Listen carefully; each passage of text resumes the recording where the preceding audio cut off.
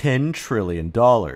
That's the revenue figure that Elon Musk has just attached to Tesla's Optimus robot. It's a number so large it seems plucked from a fantasy novel, not a corporate earnings call. Yet Elon Musk's track record of defying expectations is undeniable, and when he sees a path to a specific price target, as he's predicted them multiple times in the past, Tesla has indeed gotten there. But even with his history of innovation, this astronomical $10 trillion figure raises some questions, because the math doesn't really add up based on the number of Tesla robots that would need to be sold in order to achieve this. So what's the missing piece of the puzzle? And what secret strategy is Elon Musk concealing that could unlock this unprecedented level of value? Let's dive into the numbers, the projections, and the potential game changers that could make this audacious dream a reality. Tesla has revealed its roadmap for the Optimus humanoid robot, which appears to be in the early phases of starting mass production now. Elon Musk originally forecasted limited volume of 1,000 robots this year in 2025 that would be deployed to work within Tesla's own factories. However, based on the most recent investor call, the internal target is actually 10,000 Optimus units by the end of this year. Going forward, Tesla intends to boost production by an order of magnitude each year, therefore manufacturing 100,000 robots by 2026, a million in 2027, and so forth. Next year, 2026, would be a monumental event for Optimus, where Tesla expects first customer deliveries to begin, and Elon Musk hints that the robot will be going to companies first, which would be in line with Optimus being trained within Tesla's own factories. This could be the start of the insane $10 trillion in revenue business that Elon Musk is speaking of. He even subtly pokes fun at AI competitor OpenAI on Tesla's most recent conference call, where Elon Musk says that with $10 trillion in revenue, even investing $500 billion into AI would be a good deal. This alludes to OpenAI's intention to build out $500 billion of AI infrastructure within the next few years, although Elon Musk has called out the company for not actually having the money at present time to do this. If Tesla indeed reached $10 trillion in revenue, $500 billion ends up being a drop in the bucket. However, something still doesn't add up. Let's estimate that at massive large-scale volume, an Optimus robot would cost $20,000. This seems reasonable, as there are Teslas selling at near $30,000, which have much larger 50 kilowatt-hour battery packs, the most expensive component in the vehicle, while Optimus would contain 10 times fewer battery cells, say just 3 kilowatt hours, in addition to humanoids simply using far less material than a car, while still possessing roughly the same components like motors, batteries, an inference chip, etc., not some crazy new material that Tesla would need to source. $20,000 might even be on the high side, given extremely large-scale production, but let's hold this assumption for now. If we divide $10 trillion, which is the yearly revenue number, by $20,000, we get $500 million, meaning that to hit Elon Musk's goal, Tesla would need to be making 500 million robots per year. If we follow Tesla's own trajectory of 10,000 robots this year, 100,000 in 2026, a million in 2027, etc., Tesla would achieve the 500 million units per year mark in 2030. While this might be possible with some insane work, it's a little bit ridiculous in some sense. This is already an extremely aggressive timeline. Elon Musk isn't even certain that 10,000 units will be achieved this year, and multiplying by 10x every year is a crazy goal. Tesla has grown vehicles extremely quickly, but nowhere near 10x per year, maybe 10x in 10 years. Even though, as mentioned, Optimus is smaller, we can also look at the iPhone, which is far smaller than Optimus, should technically be easier to produce, is far cheaper, and even it has hit a peak of roughly 230 million units per year. That also begs the question, would there even be demand for 500 million Optimus robots per year, especially at $20,000? If the price of Optimus comes down, then even more volume is needed to reach this $10 trillion target. This would be an absolute stretch for Tesla, and so this doesn't seem likely even by 2030. It's strange that Elon Musk would mention it now, and so there's no way that they're actually planning to do this to increase revenue in this way. Instead, it's much more likely and much more profitable to rent Optimus out. The robot is designed to be able to complete mundane tasks that humans don't want to do or are dangerous for humans to do.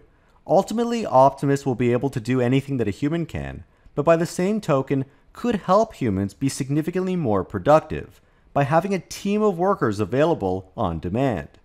In terms of revenue, instead of looking at Optimus as a one-time sale of a hardware product, it's better seen as a recurring software subscription. If Optimus can complete tasks within the next few years that indeed match that of a human's capabilities, it could be far more valuable, especially for a robot that doesn't require breaks, doesn't lose focus, doesn't need healthcare benefits, just some regular maintenance, doesn't need retirement savings matching, and so forth, saving companies tons of money. Imagine a highly skilled robot that could do human-level work worth $50 an hour with no additional expenses that companies would typically have to pay. The reason why Elon Musk highlighted that Optimus would be going out to companies first is that they could not only afford this, but it would easily make them more productive and efficient and even save them money. If an Optimus robot worked 20 hours per day and has uptime of 350 days per year, that would generate $350,000 in revenue for Tesla. We can assume that Tesla pays for the cost of the hardware and includes maintenance. These would both be small compared to the revenue generated, but again, we're only talking about revenue anyways. At $350,000 per year per robot, Tesla would need to sell about 29 million robots. That's no longer 500 million robots per year. That's 29 million robots as a one-time cumulative total, as now the software rental aspect takes care of turning it into yearly revenue. Based on their expected trajectory, they could achieve this in early 2029, with far fewer robots required. They would need to build 17.4 million robots in 2029 in order to get there, as opposed to the 100 million needed and then 500 million the year after. Tesla could achieve 10 trillion in revenue over a year earlier with far fewer robots. And just as an aside, at 10 trillion in revenue just for Optimus, let's assume 80% software-like margins is $8 trillion in profit. With a 20 times PE ratio is a $160 trillion market cap, which is completely insane. Of course, there's many variables. Tesla may not achieve that level of production. The prices come down as humanoids become more ubiquitous and commoditized. But also on the flip side, in 2030, if Tesla adds another 29 million units, it doubles this incremental revenue for the company. Any way you look at it, the numbers are still huge compared to the market caps and sizes of companies we have today, and the projections are only 5 years out into the future. 29 million robots is also not too crazy of a number. If you look at Amazon alone, that's one company, they have 1.5 million workers, but interestingly, they also already employ 750,000 robots. These robots may be due for an upgrade. One very interesting thing mentioned on the conference call is this. Because we will obviously train Optimus to do enough tasks to match the output of Optimus robots. Listen to this again. Elon Musk seems to say that he wants to train Optimus to do enough tasks to match the output of Optimus robots. This seems like a strange thing to say, almost as if Elon Musk misspoke. But we do know, as per Tesla's previous events, that Optimus is being trained on building Optimus robots. So it's possible that Tesla has set up a traditional production line of Optimus robots alongside a production line of Optimus robots building Optimus robots. And the goal is to have the robots compete in order to build robots faster than a traditional production line. This would be extremely interesting. For one thing, if Optimus becomes an expert at building Optimus robots, then it would mean that Optimus could also be an expert at repairing robots. If a robot breaks down at one of the companies that Tesla is leasing to, perhaps it can repair itself if it's somewhat functioning.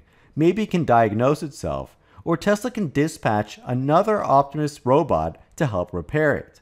Again, this would be ridiculously valuable as a self-sustaining, self-operating business for Tesla with very little costs. At the same time, it's worth noting that having Optimus manually build other robots is just as inefficient as having humans manually try to mass produce something. Elon Musk has always indicated that the factory is the product. Therefore, Optimus would also need to specialize in building the factory lines for Optimus. That's what would help Tesla truly scale. It's almost like an ASIC versus a generalized system, where an ASIC is a custom chip made to do one specialized task very quickly and efficiently. Optimus is a generalized robot, like a Swiss Army knife. But if the goal is mass production, then building dedicated production lines for the sole purpose of mass producing robot parts is much more optimal and effective. And so ideally, Tesla would want Optimus to specialize at both things. With a limited production ramp, Optimus will become an expert at manually building, testing, diagnosing, and troubleshooting individual Optimus robots, which will come in very useful for repairs and maintenance and managing a massive fleet in the future. But in order to scale itself, Optimus will learn to build out efficient Optimus factories, as the factory is the product, as Elon Musk says, and they're already working on factory lines today. The key is that this could have a compounding effect, where 1,000 Optimus robots can build a factory that produces, say, 10,000 robots. But now those 10,000 robots can build 10 factories that each make 10,000 robots. And then you have 100,000 robots who know how to build factories. This is more like cell replication applied to manufacturing, which could help Tesla scale to millions of units more rapidly than anticipated in order to achieve this moonshot $10 trillion in yearly revenue and beyond. So do you think Optimus will become capable of building other Optimus robots? And in what year could Tesla hit Elon Musk's milestone of $10 trillion in Optimus revenue? Don't forget to watch my last video on Tesla beginning Cybercab production. Be sure to follow me on X at TMIOTesla. Please hit the like button and subscribe. We would really appreciate that. And a huge shout out to all of our patrons that help to support our channel. Your support helps us to continue to make great content. Thank you guys so much for watching.